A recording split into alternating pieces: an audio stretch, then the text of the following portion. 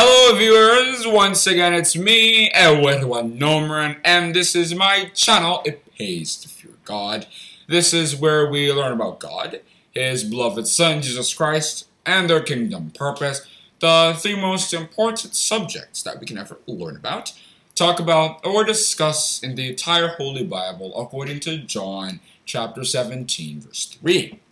These subjects that we're going to be learning about today is a very interesting but important subject, and that subject is captioned, What is Love?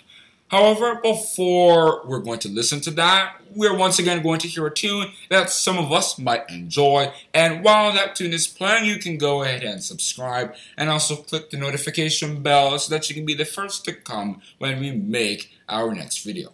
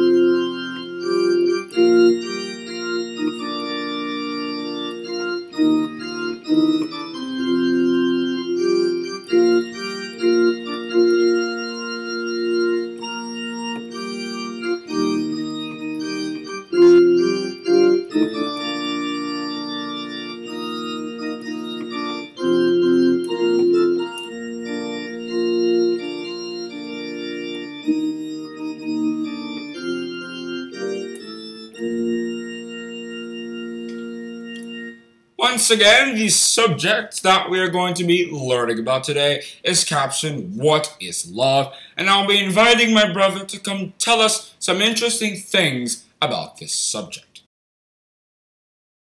Love is obviously a big part of life, whether secular or Christian.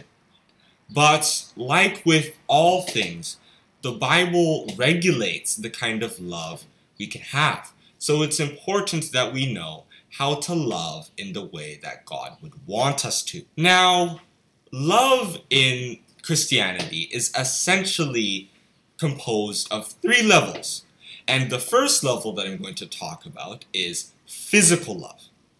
That's just regular, ordinary love, a strong bond that someone has for someone else. Sometimes it's mutual, sometimes it's not.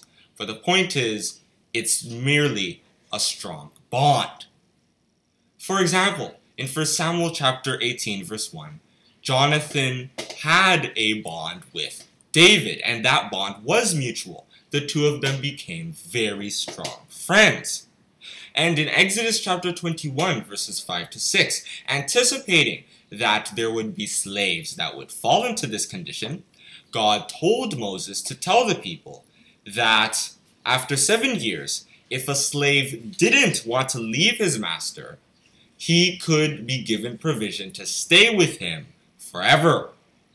Obviously, it would take a very strong bond for a slave to give up his freedom for someone. However, most love in the Bible comes from romantic love. Love that comes from the biological process that might eventually produce children. There were many married couples in the Bible. Abraham and Sarah, Isaac and Rebekah, Jacob and his wives, Solomon and his 700 wives. There were many people who had relationships with the opposite sex in the Bible. Samson fell in love with 3 women in Judges chapter 14 verses 1 to 3 and Judges chapter 16 verses 1 to 4. In fact, love is such a common theme in the Bible that there's a whole book on it, the Song of Solomon, which talks about the story of 2 lovers who eventually, meet. They praise each other, they talk about their love. It's a whole book. Love is a very common theme in the Bible. However, love wasn't passively described in the Bible. It was enforced. There were rules to it. For example, We aren't just supposed to love our husbands or wives or maybe our friends. No, we're even supposed to love our enemies, according to Matthew chapter 5, verses 44 and 46. But I say unto you, love your enemies, bless them that curse you, do good to them that hate you, and pray for them which despitefully use you and persecute you. For if ye love them which love you, what reward have ye? Do not even the publicans the same? And, of course, there is that famous line of Matthew chapter 22, verse 39, thou shalt love thy neighbor as thyself. However, this isn't physical love we're talking about here. There's also spiritual love involved, and that is the next two stages. You see, the second stage of love is sacrifice, and that is spiritual or physical. It can be either way. And sacrifice is important to love because greater love hath no man than this, that a man lay down his life for his friends. John chapter 15, verse 13. Sacrifice is what drives great love, and there are examples of that in the Bible. Let's go back to Jonathan. In 1 Samuel chapter 20, verses 30 to 31, Saul reminded Jonathan that if he helped David take the throne, then he, Jonathan, would not have the right to rule Israel, like he would have if David was dead and if Saul was still in power. But in 1 Samuel chapter 23, verse 17, Jonathan had this to say to David, fear not, for the hand of Saul my father shall not find thee, and thou shalt be king over Israel, and I shall be next unto thee. And this also Saul my father knoweth. He was right there with David, supporting him in his quest to take the throne, even though he was sacrificing his chance to rule. That is what true love allows you to do. Sacrifice for others.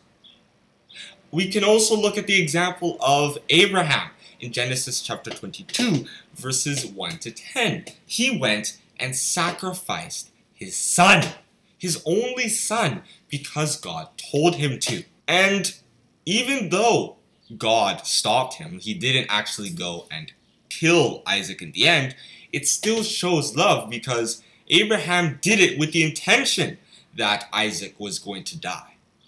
And it was only Abraham's love for God that could allow Abraham to do such a thing.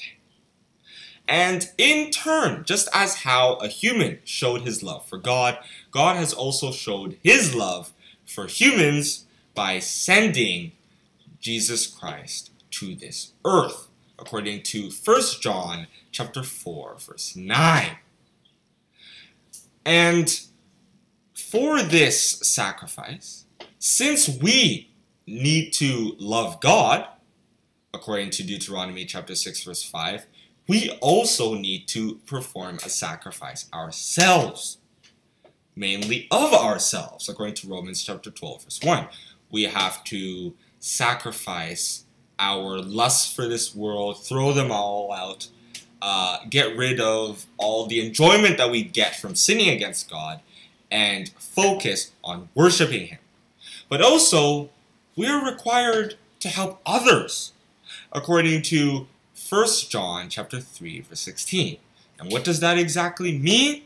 I will explain. Here is where the third level of love comes in, and that is worshiping God. How does that make sense? Romans chapter 13, verses 8 to 10 make it clear. Verse 9 of that passage lists several commandments. Don't do adultery, don't steal, don't kill others. All kinds of stuff that is banned. But then it says that all of these are summed up in one law. Thou shalt love thy neighbor as thyself. Because if you love your neighbor, you're not going to steal from them, or kill them, or commit adultery with their spouse, or do any bad stuff like that to them. So therefore, as verse 10 implies, if you worship God, then you love your neighbor. However, there is an even more striking part of this whole idea of loving by worshiping God, as proposed by Romans chapter 14, verse 15. This verse says that if you don't live in a lifestyle that's suitable to God, then you are destroying the people around you. If your meat grieves someone else, then you are destroying them. It's a bit confusing, but let me just explain it. Someone's meat is the way they live. If you live a sinful life, then other people who are outside the faith can stay outside because they think, oh, this is a good way to live. I don't need to be a Christian. And people inside the faith can look at you and say, actually, I like this guy's life. I'm going to leave Christianity. And you don't want that. Because since Christianity leads to eternal life and a sinful life doesn't, then you're killing them. You're taking them away from life and bringing them to death. So therefore, we want to live godly lives. Because by doing so, we're giving other people life. And you can't give someone life unless you love them. That's another way that worshiping God equals love. It's the reason why you can't worship God without love. According to 1 Corinthians chapter 13, verses 1 to 3. And it is the reason why you can't even know God. According to 1 John chapter 4, verse 8. He that loveth not knoweth not God, for God is love. In conclusion, you can think of this whole love idea as a kind of cycle. You start by loving God. Thou shalt love the Lord thy God with all thy heart, and with all thy soul, and with all thy mind. This is the first and great commandment. Matthew chapter 22, verses 37 and 38. Then you can progress to actually worshiping God. Obviously, for the righteous Lord loveth righteousness, and his countenance doth behold the upright. Psalms chapter 11, verse 7. We can't get God to love us, and therefore have our love reciprocated if we don't worship him. And then, to worship God, we need to love others, as shown by Romans chapter 13, verse 10, because not only is it beneficial to worshiping God, as I explained before, loving others is worshiping God, because by living a righteous life, you are helping others possibly access eternal life. And then, when we love others, we can finally complete the cycle by loving God. Because when we love others, we end up loving God. And we have known and believed the love that God hath to us. God is love, and he that dwelleth in love dwelleth in God, and God in him. 1 John chapter 4, verse 16. This whole cycle is necessary, because if we don't love the people around us, how can we love God? If a man say, I love God, and hateth his brother, he is a liar. For he that loveth not his brother whom he hath seen, how can he love God whom he hath not seen? 1 John chapter 4, verse 20. However, it is important for us to realize that despite the fact that I have made this look easy, it is actually quite tough, especially since we have to make sacrifices every step of the way. Because as I said before, love, true love, requires sacrifice. That John chapter 15, verse 13 again. And that is the end of my talk on the subject, what is love? Thank you for listening. So that, my viewers, is some information on the subject, what is love? I have to emphasize something that my brother said, and that thing is, love is sacrifice. Love is charity. From 1 Corinthians chapter 13, from verses 1 straight down to verse 13. The whole chapter talking about how when we say we love somebody, but we do not sacrifice things for that person, we are not loving that person. Many parents are saying, oh, I love my children, but what will make them successful? Good discipline, good training, those things never come to them. Husbands tell their wives, oh, I love my wife, I love my wife. But the things that'll make her a good woman, accepted by God to salvation, playing her own role, talked about in Ephesians chapter 5, from verses 22 to 24, 1 Peter chapter 3, from verses 1 to 6, etc. They won't at least try to do certain things to give room for such things to happen. They just want to say that, but they don't want to do the things that will ensure that. The Bible has talked about how each person in their own part of the hierarchy of obedience has to make sacrifices so that the low ones can grow. If we do things that will spiritually weaken others, whether it's our children, whether it's our wife, whether it's our friends, etc., we are spiritually killing them, and God will not allow us to have eternal life if we're being a bad influence. If we read Romans chapter 14 verse 15, rather we should love others, and that love is what my brother just discussed. It's very important that we keep this in mind. To conclude this episode, we are once again going to hear a tune that some of us might enjoy.